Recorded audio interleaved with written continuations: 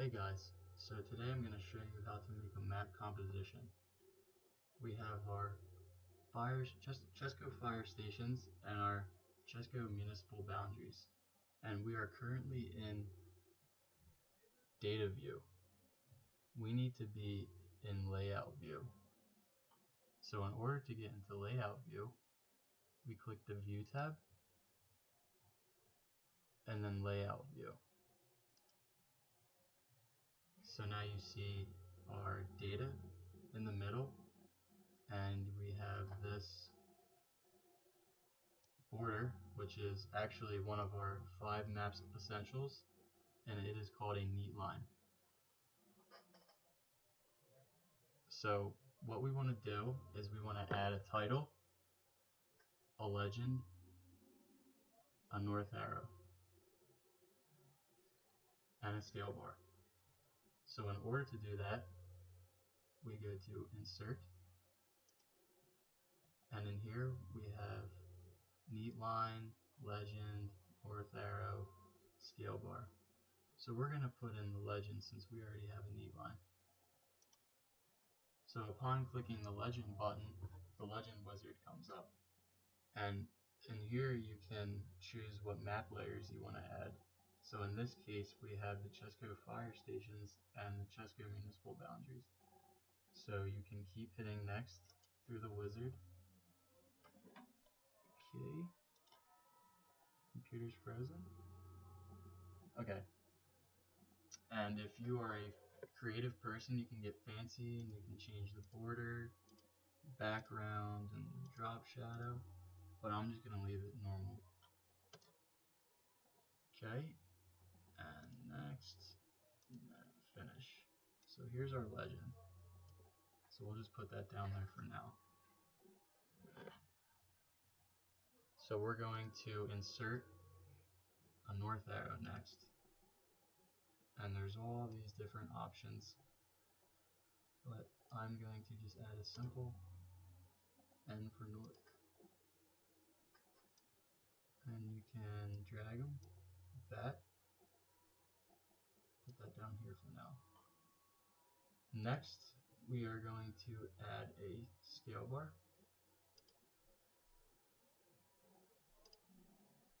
I'm going to add this one, miles. Put that down here. And then we are going to insert a title. Now the title I'm going to name this is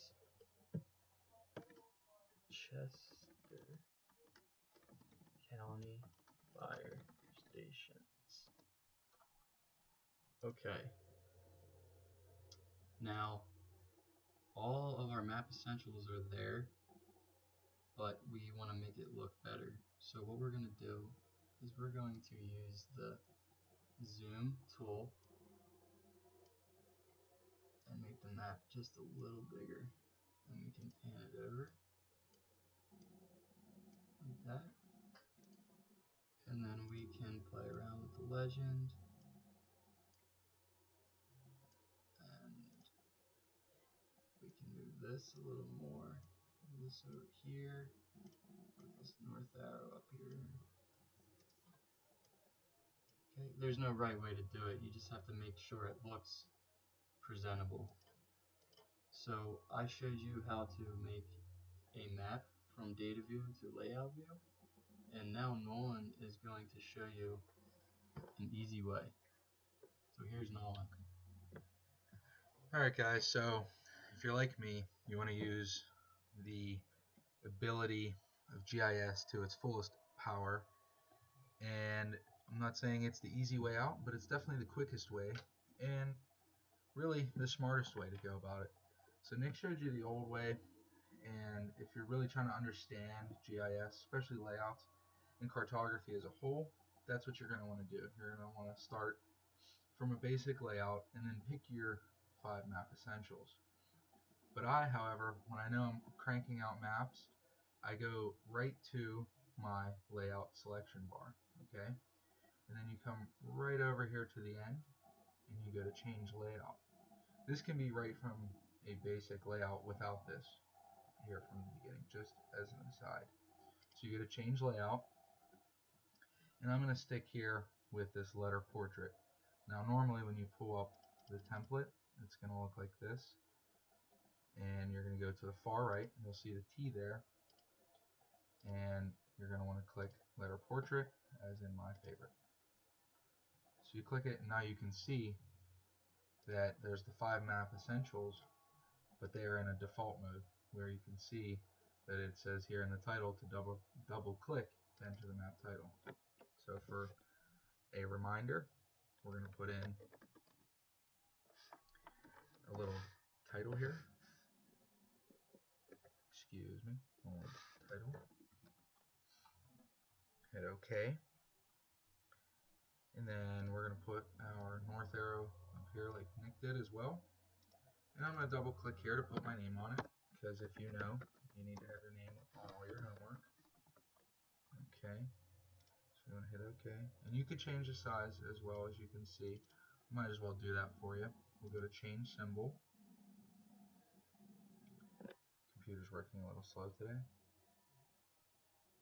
Change symbol. And of course you could change your font or become fancy with the reference style. But I'm going to go 16. Seems large, and it probably is too large. But just for an example, we're going to show you. And we can do a quick apply. Actually, not too bad. For the legend, the same. We can double click on all of them, and we can go to the layout and our frame and change size. Okay, maybe have a little background color, a little 10% gray. And if you really aren't sure and you don't want to keep going in and out, you hit apply and you'll know what it looks like without completely closing. So that looks good enough for now. Now this one's pretty important, is your scale bar. It's very imperative to have, as it is a map essential. You can play with your scale in units.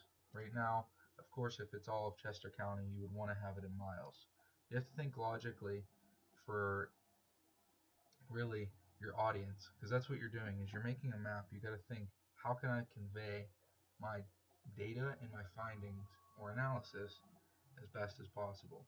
So in miles, that is easier to understand by far over feet. So I'm going to go with that. And if you look close, you'll see it says 13. Now we're going to zoom in to show a little bit easier. If you do a drag, it'll change automatically. Now, for the map, you always want to have something that's easy to understand as well. For me, I would go with 10. You don't want to have 11 or an odd number.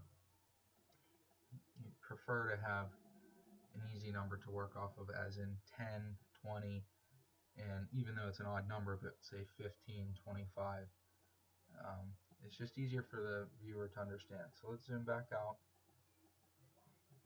and look at our map. Do we understand what we want?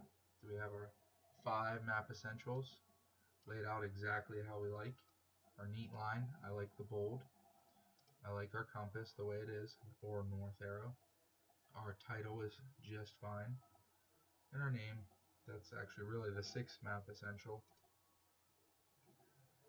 Well, next we would want to export this, or you can use print depending on what printer setup you have. You can hit print and then go through there depending on what printer setup you have. Or, as I suggest, as I always do, is I go to export, and I export mine as either a PDF, JPEG, or TIFF.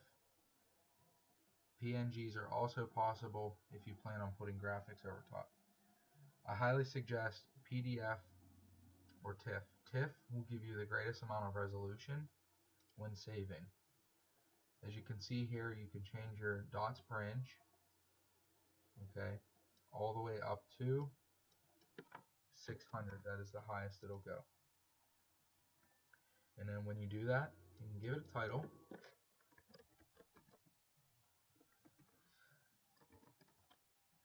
Oh geez, typing is not going well today for me.